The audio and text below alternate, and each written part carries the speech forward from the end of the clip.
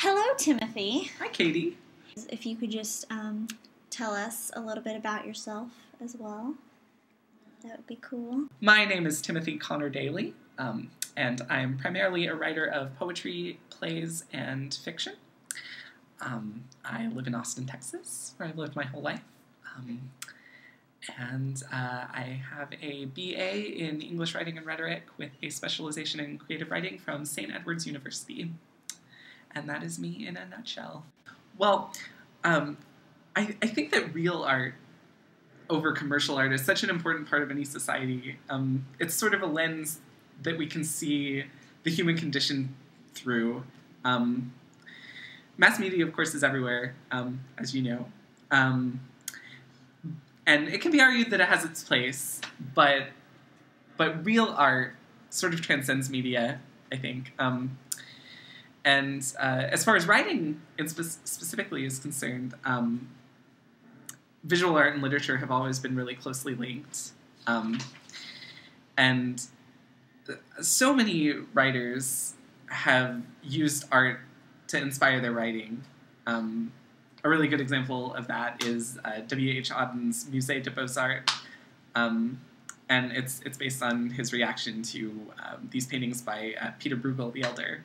The easy availability of images has led to some really cool multimedia projects and just like sort of a re-examination of how visual art and text can interact and how they can relate to each other.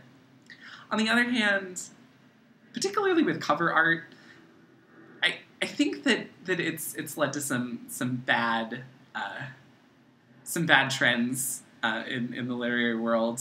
You end up with covers that have really badly photoshopped images and just crazy fonts and Or someone like takes a picture of a cat and then puts it on a person's body and stuff. Yeah, absolutely. So yeah, people are taking any images that they can find that they think can relate to their writing in some way, and they're just very quickly and impulsively putting them on the covers of their books. And I think that often that has really bad results.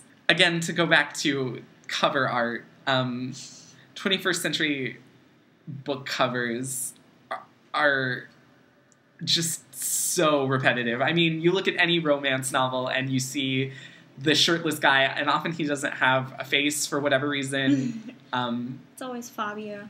He's always very Fabio-esque at the very least. I hate to keep thinking of cover art, but to me that's such a just one of the most important roles that visual art plays in the literary world.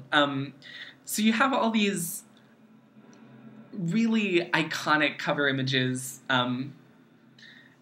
particularly from the early through the later part of the mid-20th century. One of my favorites is the original cover of The Great Gatsby.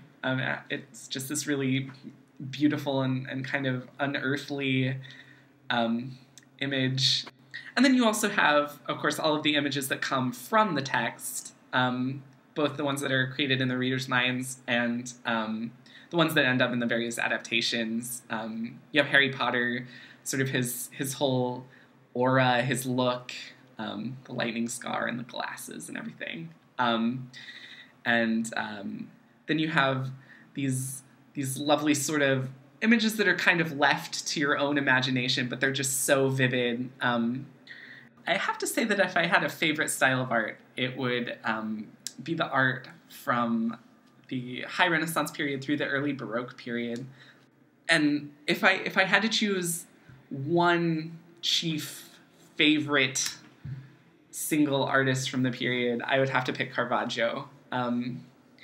He, to me, embodied the whole spirit of the time. You know, one of the best things a writer can do is to just go to an art museum for an afternoon